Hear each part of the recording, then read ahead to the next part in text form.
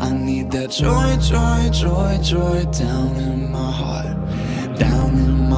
to stay. Good morning and welcome back to Limpets Do Church. We are whizzing through January and we are on to our third week of the timeline of Jesus. So this week we are going to look at someone who is also a very famous person, and he's actually related to Jesus. And we do actually know a little bit about him. If you remember back last year at the beginning of Christmas, we were looking at the different elements of Christmas and we looked at hope. Do you remember when we looked at Lizzie and Zach, when they were hopeful and they eventually got pregnant and had a baby? So today we're going to be looking at who that baby was. Do you know who he is? It's John the Baptist. Good morning. Good morning, Rufus. Good morning, Nano. So, Rufus here was asking me about John the Baptist. So I'm going to tell you at the same time as I tell Rufus. So, a long time ago in the Old Testament, there was a man who told everyone that before Jesus came, we were going to hear from a man who was going to be the person to introduce us to Jesus. Isn't that exciting? Do you know who that person was? Was it John the Baptist? Yes, Rufus has it in one. Well done, Rufus. John the Baptist was born in order to tell people about Jesus. It's simple as that.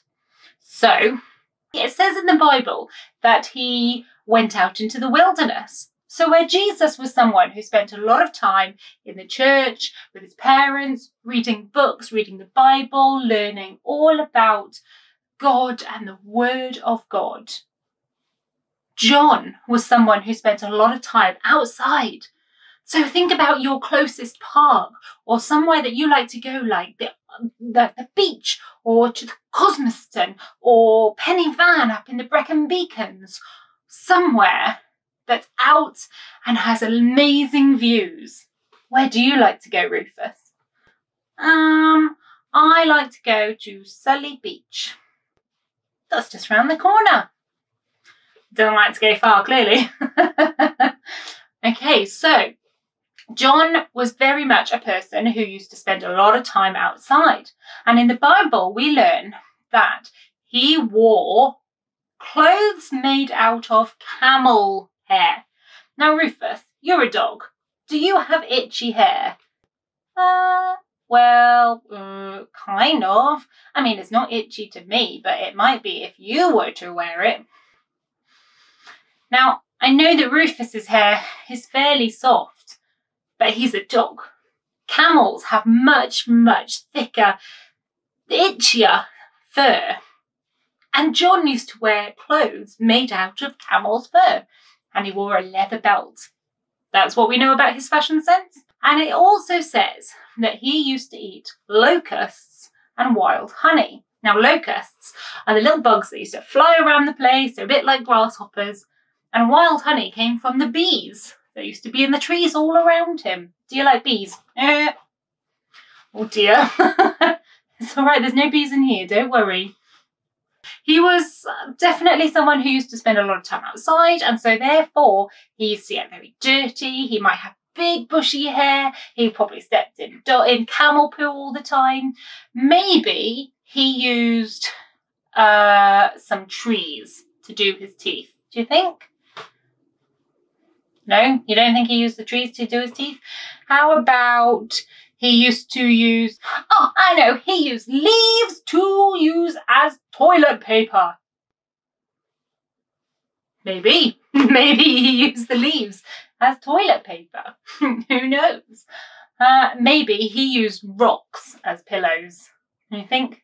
Because he slept outside a lot. Yes. So as you all know, it has been lockdown, and during lockdown last year, nobody could get a haircut, which meant that everyone's hair was getting very long, and all the men's beards seemed to be getting bigger and bigger and bigger. So this gave me an idea. Now I would like to introduce my husband, who normally has a bit of a beard, usually has fairly short hair. During lockdown, his hair got longer and his beard got bigger. And I kept joking about the fact that he looked like some old-timey person, maybe Abraham Lincoln or maybe someone from the Bible. So this brings me on. This is my husband Ben. He has now had a haircut and he has trimmed his beard, sadly. I didn't tell him that I was, it was big and bushy and very, very messy, I promise. And I thought that actually when I was looking at planning my session for today, looking at John the Baptist, the first person that popped into my head was Ben. Because I thought that the way that he looked with his long hair and his bushy beard actually, in my eyes, was a bit like what John the Baptist might have looked like. Sadly, he doesn't look the same now, but I still think that this is a really good idea. Now, so Ben here likes to eat some random food. He doesn't know what he's doing today, guys. He likes to eat some random food. Whenever we go to the supermarket, he will buy some very odd stuff. So I thought I would use that today and I would maybe introduce him to John the Baptist. And maybe introduce him to some of the things that John the Baptist would do on an everyday basis. So, how many of you have been to your local shop, maybe around the corner or one of the big supermarkets, and you have bought some curly whirlies or some marshmallows, some polos, Skittles, an ice lolly? Now, John the Baptist couldn't do this. They didn't have Skittles back then. So when he went to his local round the corner shop, he bought, maybe, perhaps, some of these. Can you see what these are? As you can see, a nice tasty plate of bugs. Yes, guys, that's it. We have mealworms, crickets, locusts, and buffalo worms. They don't look like buffaloes to me, but okay. So, this is where the funniest bit comes in. Ben, you are going to eat some of these. Am I? Yes. So, would you like... It's just not prepared him for this, guys. Would you like to have a nice tasty snack? I should probably have brought you a glass of water, shouldn't I? But would you like me to go get you a glass of water? I don't know. I'll go get a glass of water. So here we go. A nice big glass of water to wash down those lovely, tasty bugs. What would you like to try first? Oh.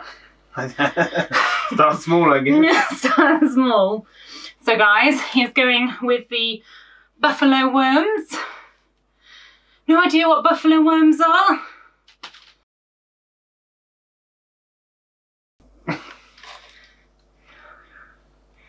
How does it taste? Not of much. Would you like to take a handful of them? He's going.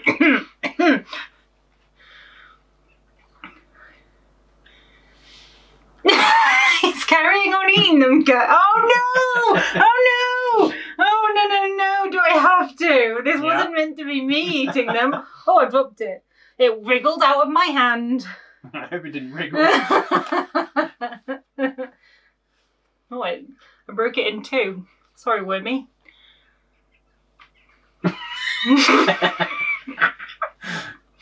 I mean, it just tastes like air. Yeah. So, let's put them there. What would you like? You're going for the next size. Working my way up. Next size up. For you, young sir.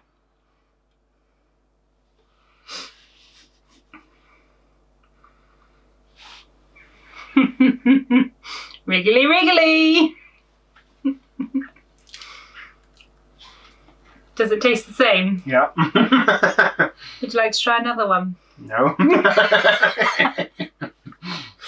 Would you like to try the next one? What's this? So this is the crickets. Yeah, it's got little legs. Yeah, and you have to make sure that one's got wings and legs. Got to make sure it's got the whole body on. It's got eyes. Oh, yeah, it's got eyes, guys. No. Why am I eating these? Because you're John the Baptist, clearly. Oh, they're crunchy. They're crunchy. Not really crunchy. Would you like to have another one? Do you think you should have another one? Yeah. Yeah, they all said yes. Make sure it's got its wings.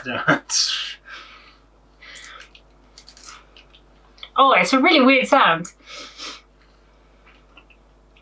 They need some salt. Need some salt, right? I'll remember that next time, shall I? So then the last ones, guys, are the biggest ones. And these are the locusts. Remember where the locusts are in the Bible? We hear about locusts in Moses, I think. I've got a bit of wing stuck in my teeth. Bit of wings. There's some. Would you like some water? Have some water. I don't know if I'm ready for this. So, would you like to have a This big one. bigger one? Yep, yep. Lush. He's putting it off, guys. He's putting it off. Do it, do it, do it, do it, do it, do it. How was that? Do you feel like a bird? Or a snake? Not what I would pick. No? Super healthy. It's got loads of protein. Hardly any carbs, Yeah, loads of protein. This is your one. I'm just having more water. Okay. Here goes, here goes, here goes.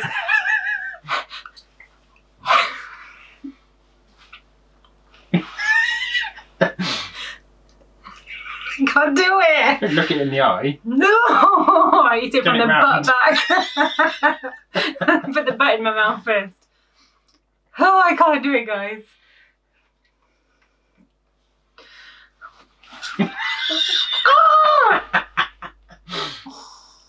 Water? Yeah. Oh, I just ate a bug. Oh, that wasn't too bad, actually. I'll go for more of these. He likes the worms.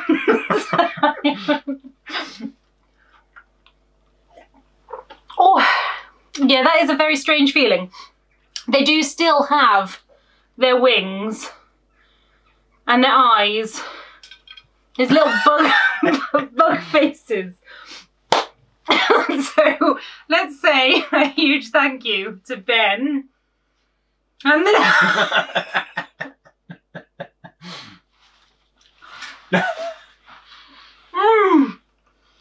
you have to get over the fact that it's a bug. They need some seasoning. I do need some seasoning. If anyone has any ideas on any good seasonings, let me know.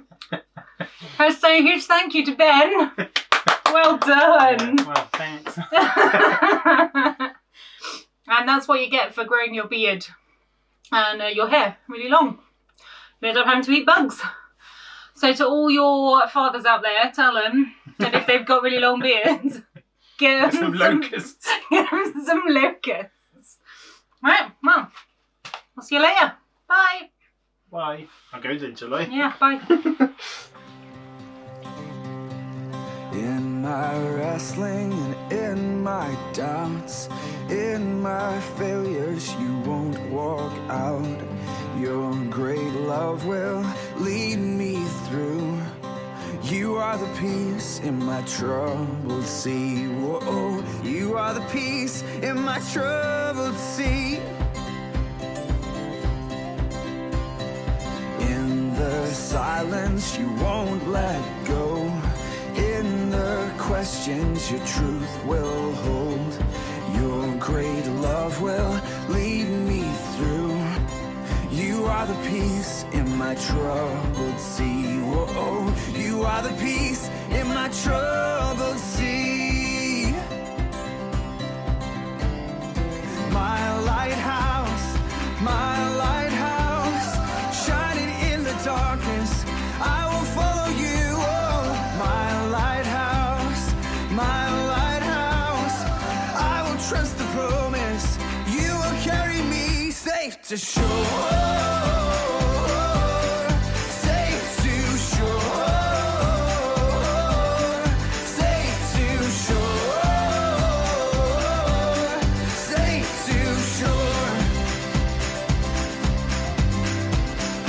I won't fear what tomorrow brings. With each morning I'll rise and sing. My God's love will lead me through. You are the peace in my troubled sea. Whoa, you are the peace in my troubled sea. Oh, you are my light, my lighthouse, shining in the darkness. I will follow you. Oh, my lighthouse, I will trust the promise. You will carry me safe to shore. Safe to shore.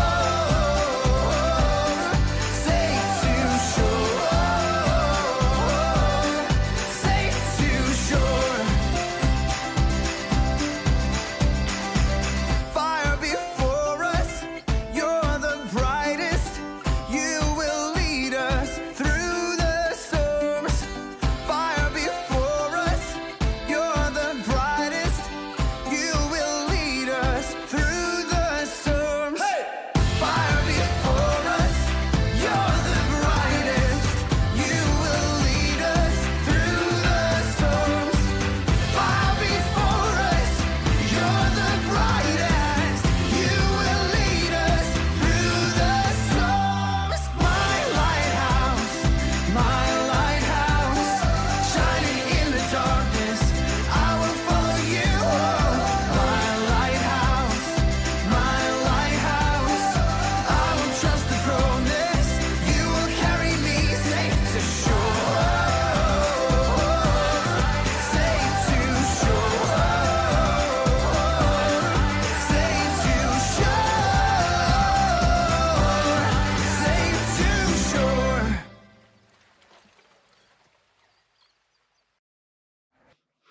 Whatever it was that he did when he was outside, he spent a lot of time talking to God and a lot of time preparing himself for Jesus. But he was so excited about Jesus and about God and about all the things that he was about that he went all round the villages, all round the towns, telling everyone that this man was going to come, that this was a man that was worth listening to. He was someone who was going to help them for the rest of their lives. And some people wondered if actually he was Jesus.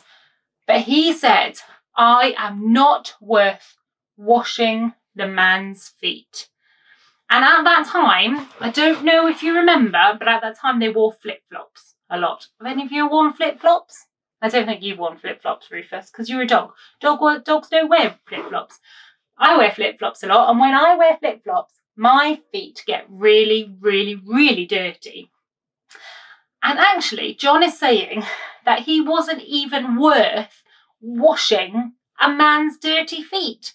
He was so low on the level of where Jesus was that he was not even worth being someone to clean someone's feet.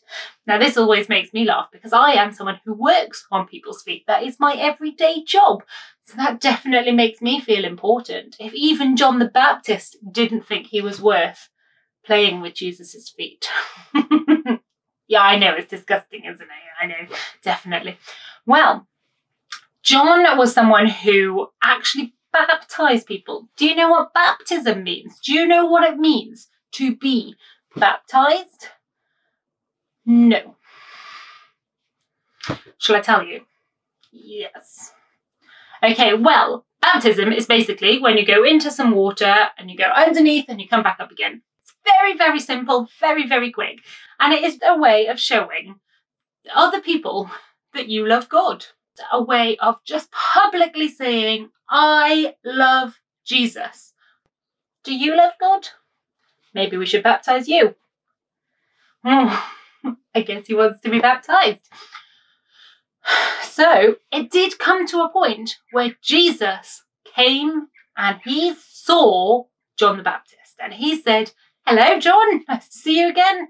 Obviously, John and Jesus were cousins, so they actually grew up together, so they did know each other.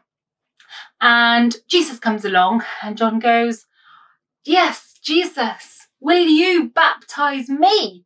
So John's the one who baptizes everyone else, and he asked Jesus to baptize him. But actually, Jesus said, no, not going to do that. You're going to baptize me. Jesus said to John, you're going to baptize me. So John baptized Jesus. I mean, that is amazing. The fact that Jesus was baptized by someone rather than Jesus doing the baptizing. Well, it's very confusing, isn't it? So basically, John the Baptist is called John the Baptist. Not because his name was John the Baptist. That wasn't his surname. His name was John, but he baptized people. And that was his job, basically. So that's why we call him John the Baptist. And he baptized Jesus. Shall we pray? We'll do our little prayer drill first. Okay, so remember, I might not do it in the right order. So, number 2. Number 1. And number 3. Lord, I know that it can sometimes be really, really difficult to have the confidence to tell other people about your love. Lord, give us the strength and give us the confidence to be proud of you and to tell others all about you. Amen. A quick roundup of who John the Baptist is. A long time ago, someone said that John was going to be born and he was going to introduce everyone to Jesus. John is born, he grows up, he's friends with Jesus, but Jesus spends a lot of time in the church, whereas John spends a lot of time in the wilderness. So John comes back from the wilderness to tell people all about Jesus. People think that perhaps because John is so knowledgeable and so intelligent and knows all about God, that perhaps he is Jesus. But he says there is someone mightier than me. There is someone stronger than me, better than me to come along. I am not even fit to undo his shoelaces. Jesus comes along and he goes, Jesus, will you baptize me? And Jesus says, no, no, no. John, you will baptize me. Oh, and he ate a lot of locusts and wild honey. Well, that's it, guys. That is the end of today's episode. I hope that you enjoyed watching Ben and myself eat the crickets. I'm not sure we'll finish the plate. We might feed them to the birds. You think the birds will like them? I'm sure they will.